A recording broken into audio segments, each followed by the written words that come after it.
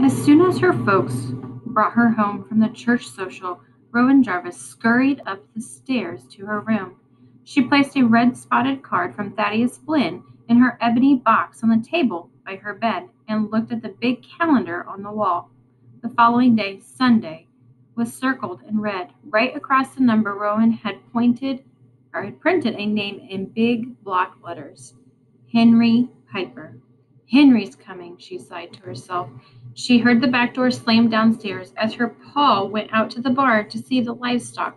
There was a buzz of voices in the kitchen.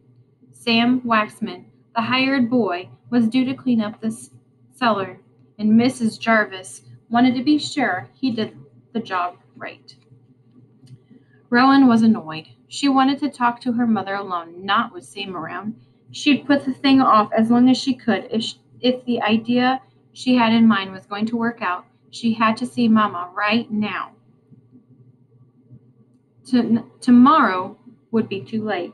She went downstairs, resisting the urge to slide down the banister. That was for children. At 15, one had to be more dignified. Her mother and Sam were seated at the kitchen table. Mrs. Jarvis mumbled something to Sam.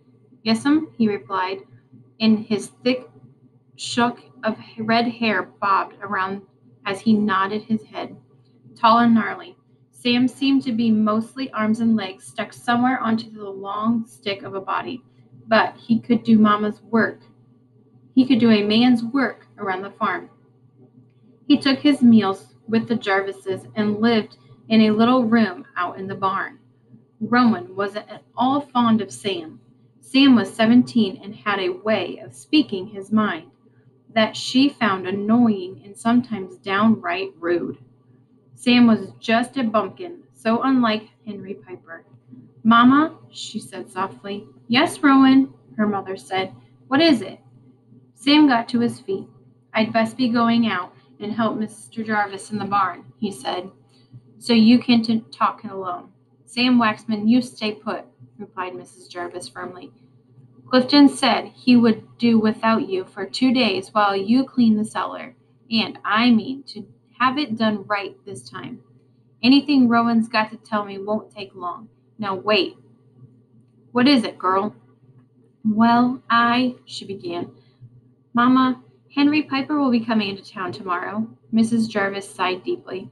I suppose so, she said. Twice a year, just like clockwork, the new Neverfull Farm Implement Company sends that Henry Piper around with his catalogs, and your father ends up with more seeders and cultivators and hay forks than he can use around here in months of a Sundays. Mother, said Rowan, Henry would never sell anybody something they didn't need. No. Well, you just watch him at his peddling sometimes, flirting with the farm wives and grown daughters, and tucking the babies under their chins, talking about far places he's been and to the things he's seen, and all to sell his tools and machinery. I tell you, Henry Piper could charm the socks off of a snake. Well, he'll only be here for 3 days, and I give thanks for that blessing. Mama, don't talk so. Henry's just as sophisticated and worldly that it takes a very special kind of person to appreciate him. Mrs. Jarvis scowled at her daughter. Rowan, you sound almost like you think you're in love with that boy. You're far too young to even be considering such nonsense. I'm 15, Mama. I'm only 7 more months. I'll be 16, and Oh, get on with it, Rowan. What was it you wanted to ask me? Well, you know Henry always stays at Miss Ballerini's rooming house when he's in town. Yes. Where else would he put up? I was wondering whether he might stay here this time. Sam let out a snort that a horse could have been proud of. Then he started chuckling behind his hand.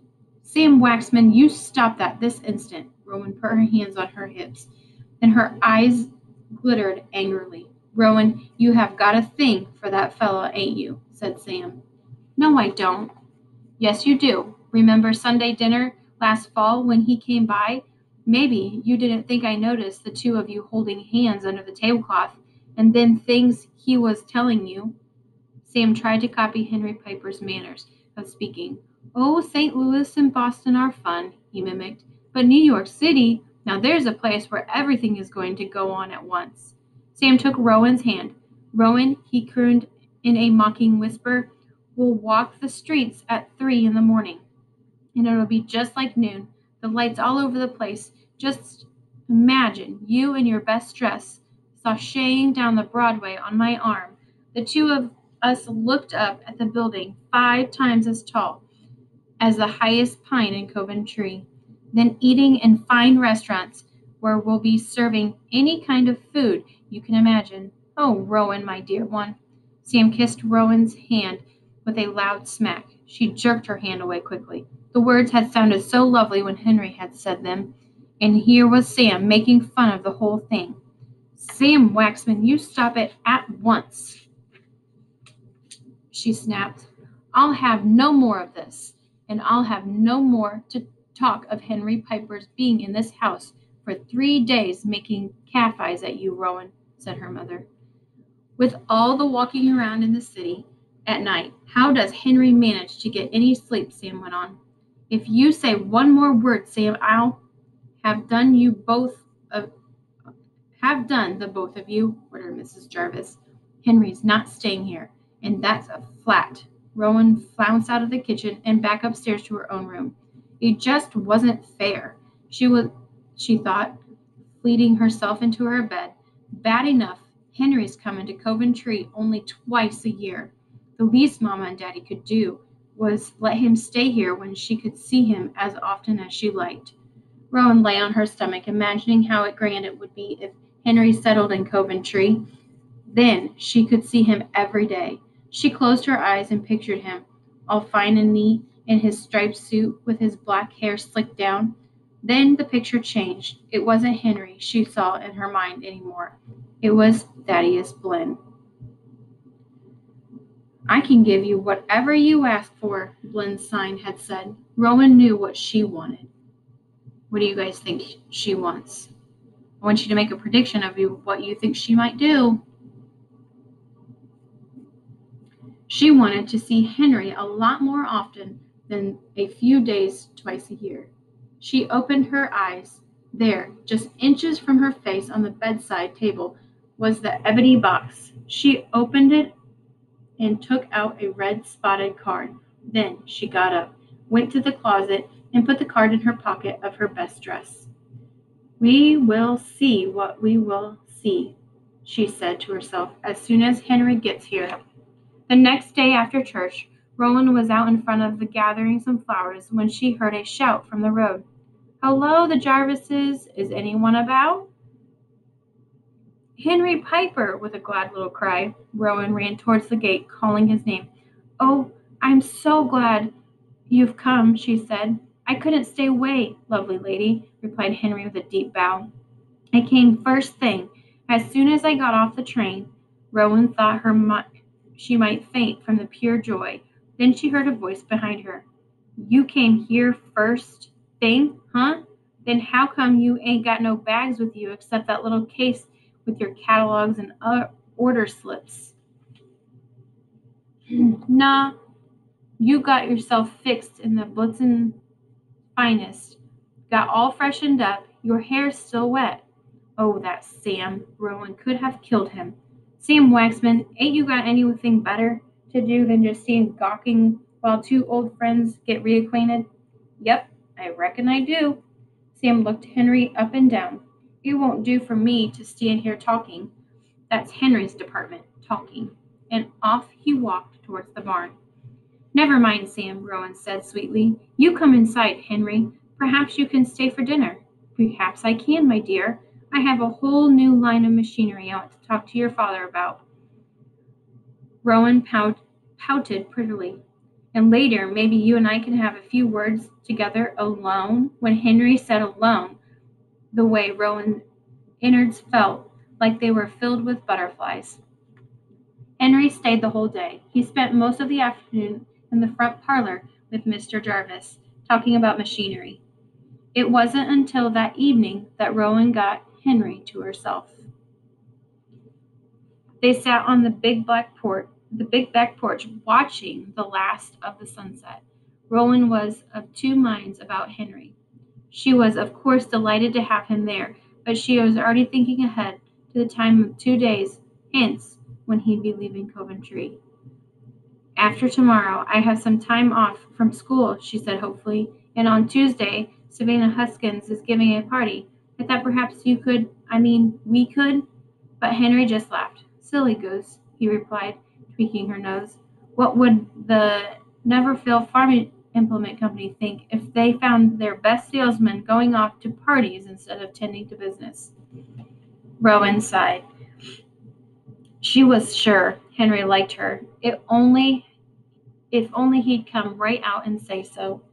Almost dark, Henry said. I best be getting back to Miss Ballatine's. Can't you stay just a little longer? Rowan pleaded. I expect your pa would like you inside and me gone.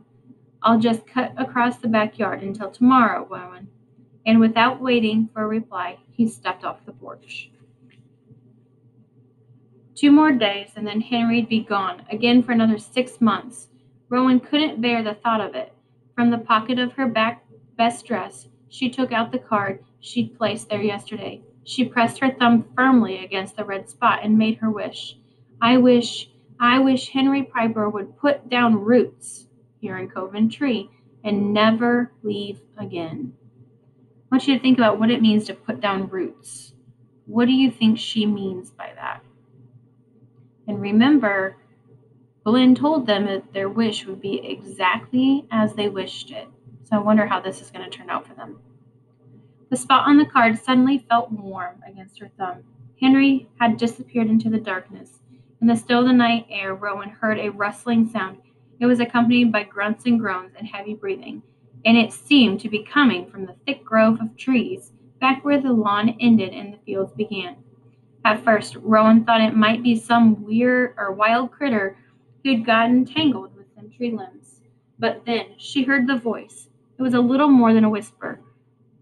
Cornsarn it, Rowan, come help me. Rowan seized a lantern from the porch, lit it, and held it in front of her as she crossed the backyard into the grove of trees. They grew in a circle, and their tangled branches made it hard for her to enter. Finally, she forced her way in and held the lantern high. There stood Henry Piper, mumbling anger words, but he was bent over, and at first Rowan thought he was pulling up his sock. Then she saw it was his ankle itself he was yanking up on. Henry, Rowan gasped, what are you doing lurking about here? I thought you'd be halfway back to Mitts by now. Keep your voice low, Rowan. I don't want anybody else come out here and find me in this fix. Fix? What fix, Henry? It's my feet. They seem to be stuck to the ground, and I can't move them, no matter how hard I try. Oh my, think about what could possibly be wrong with his feet. Henry, are you spoofing me? But Henry wasn't playing any jokes. He stood at the center of the circle of trees, with both feet planted firmly together on the earth. From the look on his face, Rowan could see he was plain deep down scared. I'm stuck, I tell you, he said in a quivering voice. It's like I'm glued to the earth. You better get me glued real quick, Rowan Jarvis. Rowan knelt and looked carefully at Henry's feet and ankles. They didn't seem to be caught by any traps. She gasped at his right leg and yanked up hard, but nothing. I'll get Daddy, she said. You'll do nothing of the kind, Henry replied. If words of this gets out, I'll be a laughingstock in this whole country. I'll be finishing as a salesman. I'll be finished as a salesman. You just keep your mouth shut and get me loose. Try wrapping your arms around me and lifting. Rowan got behind Henry and threw her arms around him. For months she yearned to have her arms around Henry Piper, but not when something like this was happening. She heaved upward for all the good it did. She might as well have been trying to haul a full-grown tree out of the ground. It isn't working, Henry. Then do something else, he ordered. Rowan, it was Mrs. Jervis calling from the back porch. Yes, Daddy. Are you out there with Henry Piper? That young jackknaps never did say goodbye. Rowan was about to say yes when she saw Henry scowling at her. No, Daddy, she called back. I'm alone. I'll be right in. Don't you dare let your father that I am out here, Henry whispered through the clenched teeth. I never felt so foolish in my life. I won't tell, but I must go inside. Can I do something to make you more comfortable, Henry? I'm chilly. I need a coat or something. I'll just go in the house and... No, your pop will get to wondering. Get something from the barn. The only thing Rowan could find was an old horse blanket. She wrapped it around Henry. That should keep you warm, she said. Tomorrow I'll be out first thing to bring you breakfast, or maybe get you free in the meantime. Henry sniffed at the blanket and wrinkled his nose. Phew, he exclaimed. This old thing stinks of hay and horse sweat. Haven't you got anything cleaner? Rowan glared at him.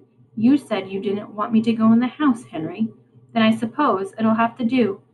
Rowan ran off towards the house, while Henry clutched the smelly blanket close to him and tried to stop the chattering of his teeth. Rowan didn't sleep much that night. She was too jittery and upset, and a little scared by what had happened. Henry Piper stuck to the ground. Had ever there been such a thing before? By morning, she was so logy and puffy-eyed that her mother wondered if she was sick. No, ma'am, just a bit tired. As soon as she could, Rowan snuck out to the grove of trees with a doughnut from the breakfast table. Henry stood there shivering in the blanket. I brought you this, Henry, said Rowan. A doughnut, he sneered. If it wasn't for coming to see you, I'd be down at the mitts right now, eating ham and eggs. All you've got is an old doughnut. Well, I don't need it. You've got to eat, Henry. I feel like I've been eating all night, only the food has come up from my feet instead of down from my mouth. What in tarnation has happened to me, Rowan? Henry, I really think I should tell somebody. You just keep that mouth of yours shut, young lady. Henry Piper, you never in your life talked to me like that before, said Rowan. But, well, don't start worrying. We'll get you free. Let me find something to sit on. I've got everything right to worry, Henry replied. As for sitting, I can't do it. My knees won't bend. I'm stiff from the waist down. Never mind a chair. Just get rid of this smelly blanket. All right, Henry, but then I have to go to school. I'll come back as soon as I can. You'd better, said Henry sternly. I'm stuck on your property, so you have to look after me until I get loose. Rowan walked out of the grove of trees. Suddenly, she turned and stuck out her tongue at the spot where Henry was standing. The school days passed almost like a dream or a nightmare. Afterwards, Rowan ran all of the way home, hoping to slip in the back door without anybody seeing her. But Mama was in the kitchen. Sit down, Rowan, said Mrs. Jervis. I want to talk to you. Rowan put her hand to her lips. Had Mama discovered? Did you pass the grade school on your way home? Mama asked. Rowan shook her head. I took a shortcut. Why? Clara Friscoe came by today earlier and said Polly Kemp was croaking like a frog in school. I thought you might have heard. Oh, Mama, you know Polly. She'd do anything to get attention. No, Clara said it was like Polly couldn't help herself, as if croaking had taken over the place of talking. Clara Friscoe's an old gossip, Rowan began. Then she suddenly closed her mouth, and a little shiver ran up her spine. Excuse me, Mama. Rowan darted through the back door and out to her mother's sight. Polly Kemp acting strangely. Polly, who'd sat right next to her in Thaddeus Blynn's tent. What was going on? In the midst of the circle of trees, she found Henry just as she'd left him. No, not quite the same. I seem to be losing my voice, too, he said in a harsh whisper. You've got to get me loose. But how, Henry? Maybe you can pry me free. Get the long branch there. Rowan got the branch. Now bring it over here. Rowan did as she was told. Can't you move any faster, Rowan? Henry wheezed. Now slide the end of it under my foot. No, you, Ninny, not the end. The other one. Rowan, stop being so infernally dumb. Could this be the same Henry Piper she thought that was so marvelous only yesterday? I'm doing the best I can, she said. Well, your best isn't good enough. Now, get that piece of wood, not the one Dad blast. Not that one. Dad blasted that one. Stick it underneath the pole. Take it easy there. It feels like you're tickling my foot. Rowan was too upset by all the orders. Henry was spouting at her to wonder how he could feel tickling right through the sole of his shoe. Now, push down on the pole, Henry went on. Push harder, you silly. Ow! What are you trying to do, cripple me? You told me to pry. Henry, I'm prying. I can't keep things straight when you are giving me all these orders at the same time. You're just like all the rest. Not enough sense to boil water. All the rest? What rest? Rowan wondered, but before she could ask, she heard another voice behind her. Rowan, I thought I'd seen you here. What the dickens? Sam. With a guilty start, Rowan turned to face him.